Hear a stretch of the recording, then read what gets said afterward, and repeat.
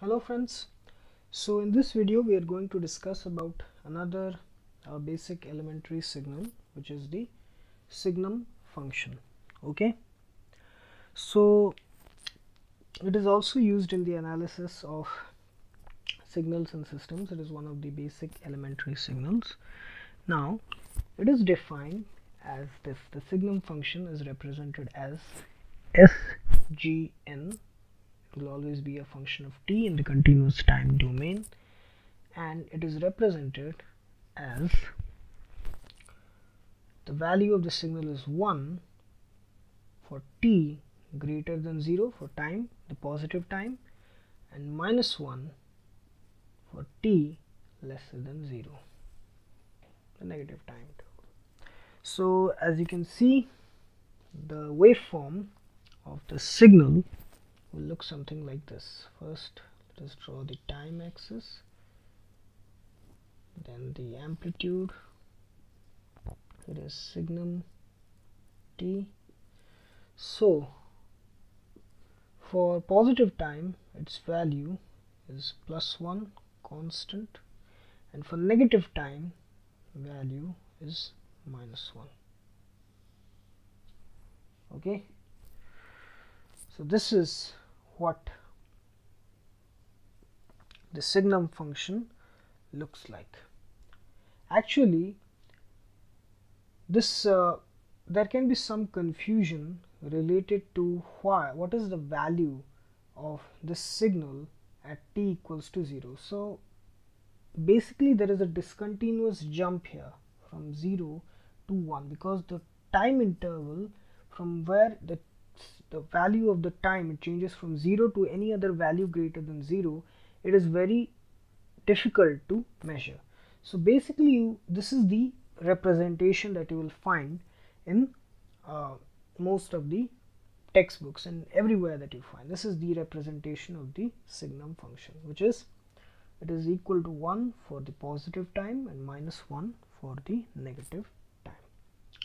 Okay, so this is the continuous time representation of the signum function. Now for converting it into discrete time, again we have to take a number of samples of this signal at equidistant time intervals by the process of sampling following Nyquist sampling theorem. So if we take the samples at equidistant points, it will look something like this. We take the samples. Similarly here, take the samples, it will look something like this. Okay, in the discrete time domain.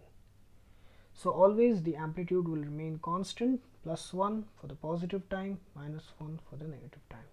So this is the signum function. Okay, it's very simple and very easy to remember. +1 for positive time, -1 for negative time. Okay,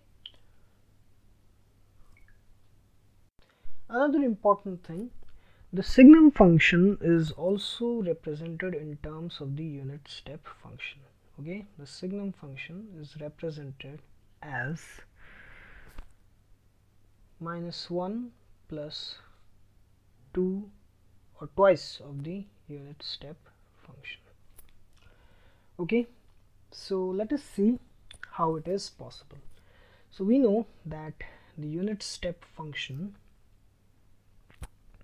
is something like this. Okay,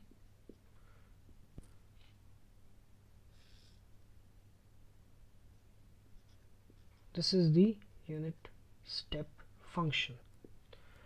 Okay, so its value ut is represented as 1 for t greater than equal to 0 and as 0 for t lesser than 0. Okay, so if we have to plot the signal to ut, it means it will be 2, the value will be 2 for t greater than equal to 0.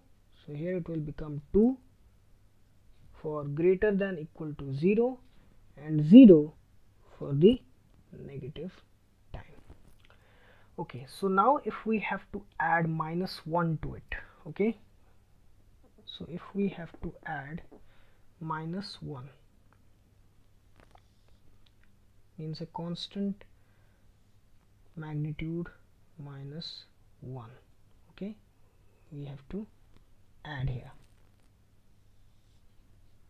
-1, okay, this is the time. So what will be if we add both these signals, what will be the result?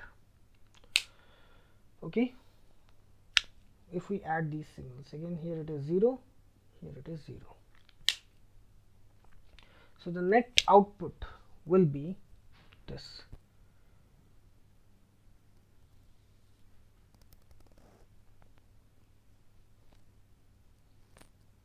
For positive time it will be 2 plus -1. For the positive time, here it is, the value is 2, and here the value is -1, okay, and this is 2 ut.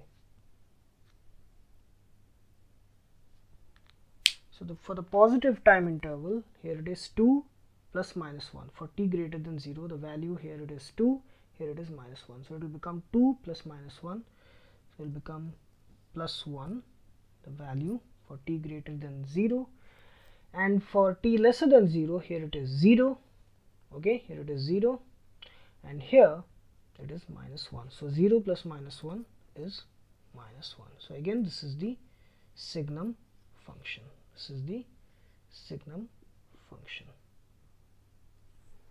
Okay, so we got the Signum function by using this expression -1 plus 2 ut. Okay, so this is how the Signum function is also represented using the unit step function.